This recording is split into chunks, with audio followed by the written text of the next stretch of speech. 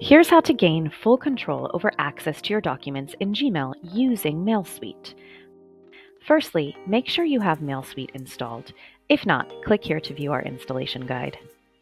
Start by composing a new message in Gmail.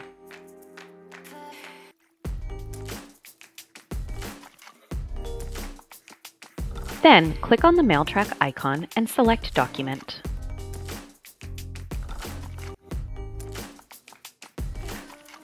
A pop-up will appear where you can set an expiration date for document access, opt not to display the download button, or add a confidential watermark.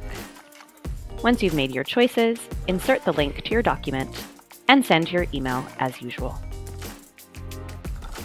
This allows you to keep control over who accesses your sensitive documents even after they are sent.